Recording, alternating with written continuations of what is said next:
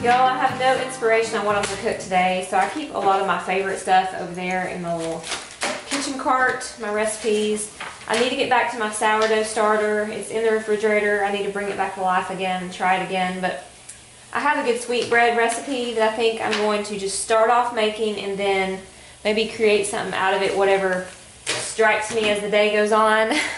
Maybe I'll make homemade pizza or pizza wrap or something.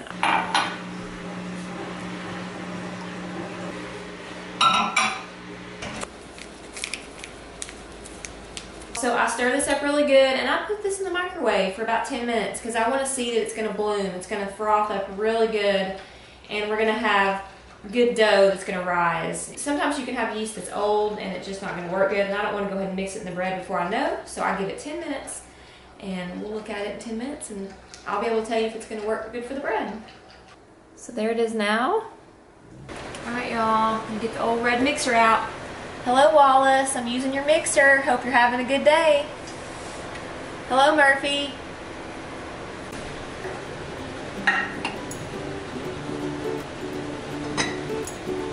Sugar, because this is sweet bread.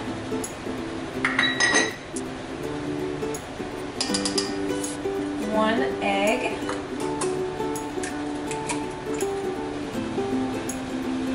Alright, so you want to oil your pan that you're going to put your bread in to rise. I always use this, it does great. Did this work?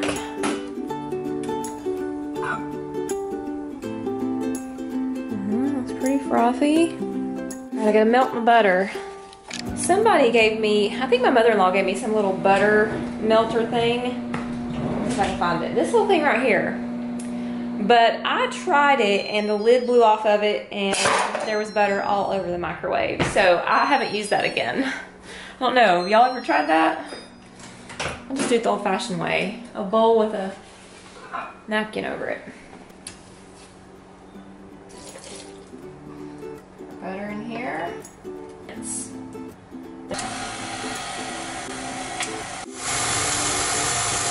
I love making bread. I think it's ready to rise.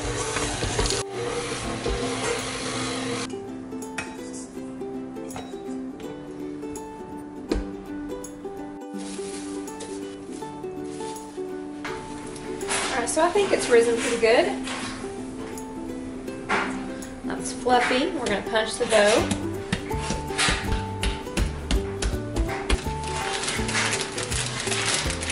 Now this can stay in the refrigerator for a couple days if you don't want to use it right away. But I'm going to use it for dinner, so we'll just go ahead and put it in there and get it back out later. Good afternoon. Hope you guys are having a great Tuesday. It is sunny here today. Chilly. We were in the 20s last night and haven't warmed up a whole lot yet, but the sun's out and it is making my greenhouse so warm. Just feels like summer in here. It is actually 79 in here. I'm going to show you guys my seeds. I started some herbs. And I'll look at the date on them because I did put the date. Let's see what they look like. Probably could go ahead and take the top off these. Oh, look at that. My dill is coming up. And my oregano. Ooh. Now that is just lovely. I think this afternoon I'm going to stick them over here in the sunny side and let them get some sun. Now these were started on 1/18. And today is the 24th. 6 days, so they came up in 6 days. That's really good. This is cilantro and parsley. Now, I started this on the 20th, and I don't see it yet, but it's probably just a little too soon for that. So we'll stick that back on the germination mat. Hey, buddy. We got this guy in here. He was in Seth's tank. So I've got a little transformation of tanks going on right now. I sold my big one because I wanted to get a bigger one. And I moved some fish into Seth's tank and he decided to start eating those little snake fish that Seth had. Yeah, he thought they were a meal. So he's kind of in here until I can get another aquarium. I just can't find them. They kind of come in and out. So hopefully they do and I'll get them set up again. Good afternoon. I hope you guys are having a great day. It is a windy day here. Not super cold, but just windy. I think we're kind of in the 50s. I think it's supposed to cool off though. They're saying snow flurries maybe in the morning. But I've got to get some wood Gotta fill up the wood rack. Gotta go check my greenhouse. Gotta go check the chickens. And feed my fish, all that good stuff. Gotta clean out my pellet stove. Probably needs it. Oh, yep. Now I use this ash. I put it in my raised beds and kind of in my flower beds or down in my garden. It's good for composting. So that is one thing I do. I try to use a lot of stuff that I have around here for growing things. Y'all, I had to get a couple little fish to put with my other one down here. What y'all doing? I think they're doing good. I like to use their fertilizer for my plants. Works out pretty good. I also thought about getting like some rabbits for their fertilizer. I know that it's super good and it's just ready to go. You don't have to like compost it. But I don't really have like a rabbit enclosure of any sorts, so I'm still kind of pondering on that one. What do y'all think? They're cute, but I want to make sure I don't jump in too quickly.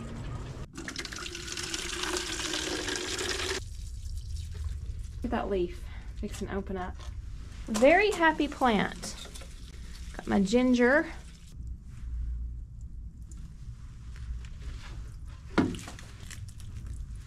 I've got me a little egg bucket. Gonna go down here and get these golden nuggets from the chickens. You know, everybody talking about the egg prices and everything. Craziness, craziness, y'all. Hey, chickie chicks. Look at y'all. Y'all are doing so good. They're going out their little hole they've created. They've got a little tunnel right there. Look at that. Oh my, y'all. Y'all are so little.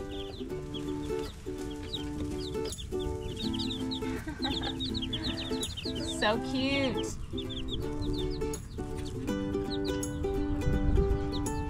Get back in your little hay hut. It's windy. Oh, look at that. It's super windy out here, but my coop is located in a really good spot. The weather comes from that side, so it's all protected from the weather. And then these two sides, we may have some weather occasionally, but the front hardly ever does. We never get wind coming from this direction. And I've got fence panels up with a little bit of airflow over the top. So when the wind's going crazy through here, you don't feel it in here. It's great. It keeps the chickens warm. And this little hay hut down here is super warm. These little chicks have done awesome. I keep that sweeter heater on for them, and it is really, really warm. Y'all, I'm still pondering on the garden situation. I'm trying to decide on what I'm going to put around it this year. I looked into the poultry netting, which is crazy expensive, enough to go around my garden and have a little bit extra for the chickens to maybe to come out and roam around in. Was $700 and something, which, whew, y'all, that's a lot. I was a little not real sure if I wanted to pay that much, especially in today's time. I guess it depends on how good it lasts. That'd be another thing. Have y'all ever used the poultry netting, the electric netting? It's got like a solar energizer, so it doesn't have to be plugged in. It uses the sun. I know it would keep away the predators, but I'm just still trying to debate if there's something cheaper. But if I'm gonna let my chickens out, I know that would be an ideal situation. And they do fine inside of here, but it would also help on a feed bill. So there's just a few things I have to look at, but if anybody's ever used it, let me know. Let me know in the comments.